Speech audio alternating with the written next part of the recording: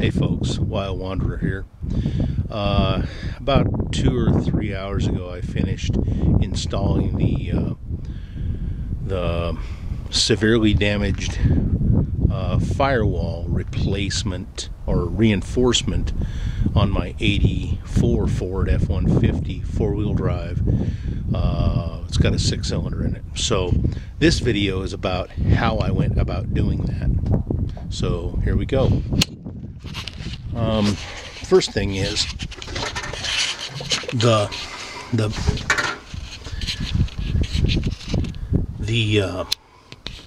hydraulic clutch is right there. You can see it with a cap and then the hose that comes out of it.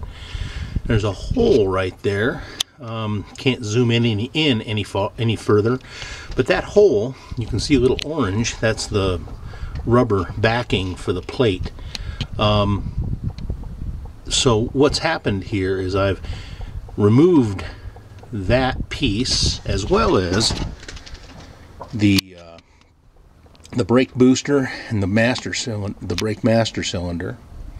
The other thing you've got to remove is the steering joint right here. Pay no attention to the boot. I'm going to get a new one of those on in the next month or so. You've got to remove that bolt. That lets you slip the whole thing down and pull the steering column. The steering column's got a few bolts, so we'll walk around to the inside of the truck. Now I'm just going to warn you, if you're folks, if you're rather thick like I am, that's a nice politically correct way of saying, folks, if you're fat, you may want to take the seat out. I got this done without doing it, but let me tell you, that space right there ain't very big. And if I could do this over, I'd probably remove the seat so that I had more than enough room to work. Anyway, I'll kind of show you what all is required in order to do this job. So we crawl under the truck, and bear with me because I gotta get my body under here. Okay. So you can see, I hope anyway. Yeah, you can.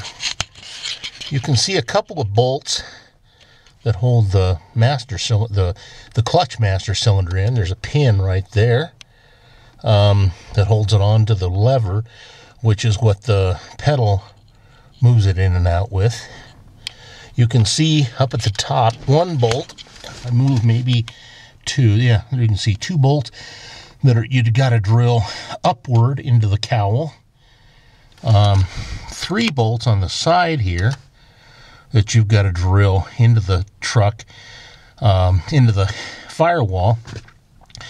And then the rest that holds it on. Oh gosh, it's no fun getting old. I don't recommend it, except that it is better than dying. Anyway, you've got a number of bolts around the steering column that have got to come out. In addition, you've got to remove this part of the dash, these 2 knobs, and this piece here, and of course your altimeter. You have an altimeter, don't you? Of course you do.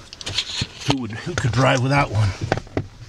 So once you get all that off, then the steering column, there's 2 bolts that hold it on, and they're under this red piece. I'm not going to bother trying to show them to you, but they are there. Then I didn't have enough room to remove or rather to drill the top 3rd hole up there without removing the entire pedal bracket, the little hanger that holds all the pedals on. So you've got to, in addition to, I'm going to move this screen so I can see a little better. In addition to having removed, let me see what I'm looking at here. In addition to removing the steering column, you got to remove this big bracket here. And then on the side, of course, there's a pin up there for the brake. Let's see, there it is, for the brake booster. There's a brake switch. Now, if I was going to do this again, I would not remove that wire loom. I would simply undo the red pin. I'd slip the brake booster push rod over to the left, and let the switch and everything fall free on the loom and not remove it. Just saves you one step. On top of the steering column here, there are two wire terminals. You've got to remove the top one to the ignition switch, and then there's one on the little further down. It's for the turn signals and such like. Then, of course, on mine I had all these stupid wires, and they're going to get, I think they're going to get rerouted. I'm really not happy with those. So anyway, if you're going to do this, you may get, there's some bushings up in the pedal bracket assembly that may or may not need to be replaced. Mine didn't, but I'm telling you, man, if you got the money to buy them, they're probably $20 for a set of 4. And you got to take that thing out to drill those those other holes. I would get the bushings ready. I'd also get a bushing for the brake push rod shaft, for the push rod end that goes onto the brake stud, and also one for the clutch side as well. If you do this, you're probably going to need an adjustable clutch rod. I ended up not needing it because I replaced the clutch on this, the master cylinder, maybe 10 years ago, and quite honestly, it was really simple. I didn't. I had to shorten up the rod a little bit, but as it was adjustable, that was pretty simple actually. So that's really all it takes to do this.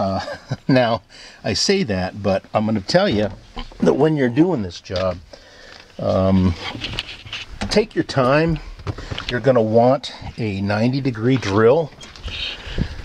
If I were going to do it again, I would at least attempt to not buy, or sorry, I would at least attempt not to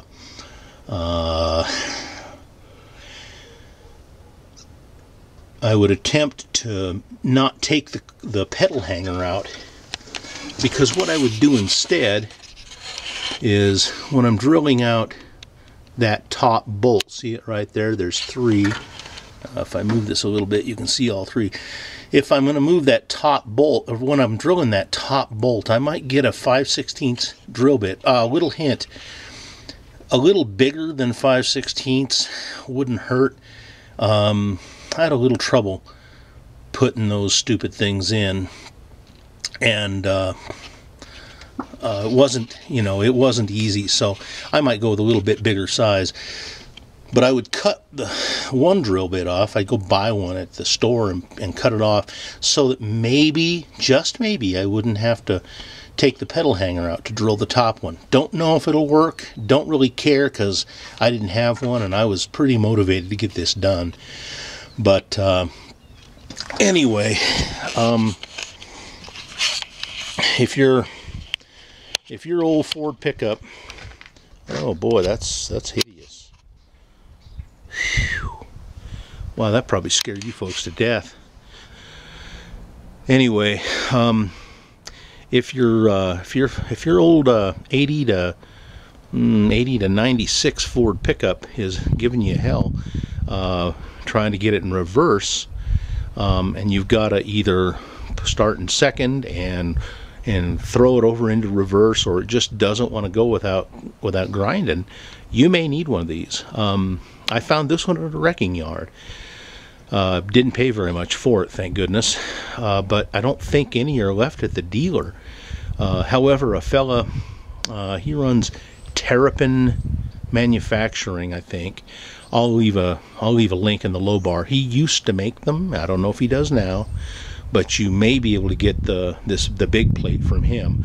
I know he also used to make the small plate, one for minor repairs on these.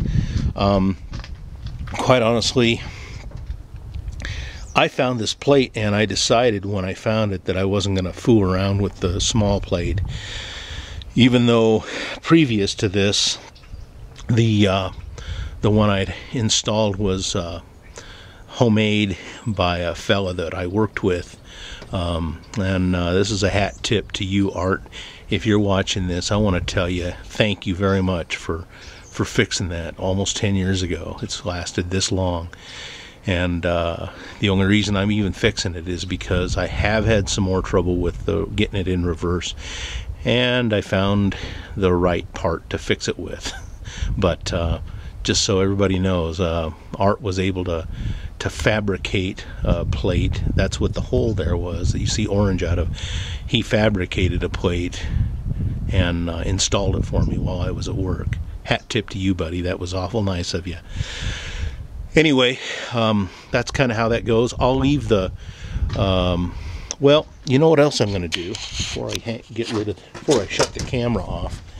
I actually did write down kind of a I actually wrote down what I did so that when I don't know, when I die and somebody looks through this thing, they'll find my notes and go, wow, he did all kinds of work.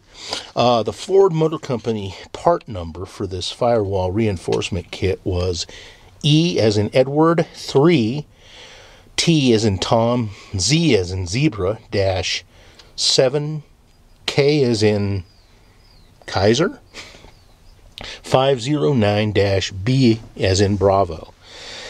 That's for the severely damaged kit. I will post there's 3 part numbers total, I believe, at least 2, and I'll post those in the low bar. I'll also post I will also post Terrapin's website. I can't promise that he'll be able to help you out, but I know he was making them at one point. And in addition, I'll post the instructions on how to do this. Ford Motor Company has a, what do they call it? They have a service alert for these things, and it was never recalled. Probably should have been, but it was never recalled. But it's a technical bulletin. That's what they call it. I'll post a link so you can find the technical bulletin that gives all the instructions on how to adjust the clutch properly, and in addition to adjusting the clutch, you'll need to install it and then make sure everything's working right. There's a fair amount of things that you have to do with this to do it right, but I think I've covered most everything. So anyway, my name is Frank, a wild wanderer, and just want to thank you for watching.